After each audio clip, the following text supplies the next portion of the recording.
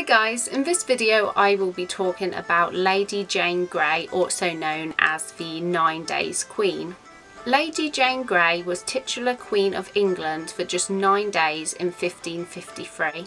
She was born around 1537 and was the eldest daughter of Henry Grey, later the Duke of Suffolk, and her mother was Frances Brandon, who was the eldest daughter of Henry VIII's youngest sister Mary, who was the Queen of France for marrying the King of France. This made Lady Jane the great niece of Henry VIII and the great granddaughter of Henry VII. So she had a claim to the throne, but not a direct claim. When Lady Jane was about 10 years old, she went to live with Henry VIII's last wife, Catherine Parr. There she was brought up as a Protestant. She was said to have been a very religious woman and also extremely intelligent. When Lady Jane's father was made a duke, she came to stay at the King's Court, where she met the Duke of Northumberland, who was a Protestant, and he was acting as Regent King, as the king at the time, who was Edward VI, was too young to rule. Later she married the Duke of Northumberland's son, who was Lord Guildford, I always forget his name, who was Lord Guildford, what's his name? Dudley, who was called Lord Guildford Dudley. Edward VI became very ill, and Duke of Northumberland was convinced that the king was going to die, and he was desperate to prevent the throne from passing to Edward's half-sister Mary, because she was a Catholic and he didn't want to see a Catholic rule in England. So he persuaded the king just before he died to announce Lady Jane as his next heir, claiming that Mary and his other half-sister Elizabeth were illegitimate.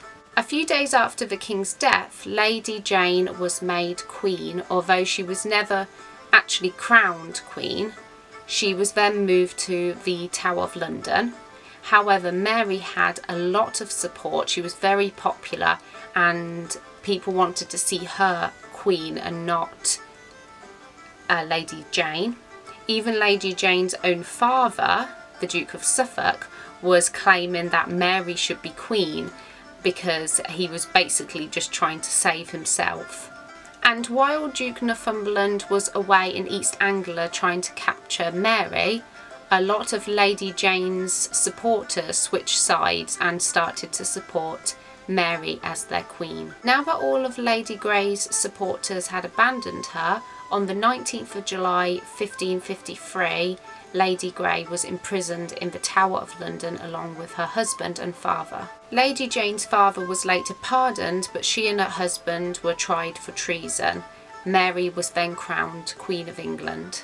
Although Lady Jane's father, the Duke of Suffolk, was pardoned, he later rebelled against the Queen alongside Sir Thomas Wyatt in what was known as the Wyatt Rebellion, and ultimately he was responsible for his daughter's death. Thomas Wyatt was an English soldier who didn't like the idea of having a Catholic queen, and he also didn't like the idea of Mary marrying Philip of Spain. So this rebellion took place, but they didn't have a lot of support and it soon failed. After the Wyatt Rebellion failed, Lady Jane was now seen as a threat, so she, along with her husband Guildford, why do I always forget his name? Guildford Dudley, were executed on the 12th of February 1554. The Duke of Northumberland was executed in August of 1553, and Lady Jane's father was killed not long after his daughter. Lady Jane Grey was only about 17 when she was killed on the green inside the Tower of London. Her last words were, "Lord, into thy hands I commend my spirit." She was the Queen of England for just 9 days, the shortest reign of any English monarch. I hope you found learning about Lady Jane Grey interesting. I love history and I love talking about different people throughout history, so I'll be sure to make a lot more of these types of videos. So if you love history too, please subscribe to me and I will see you in my next video. Bye!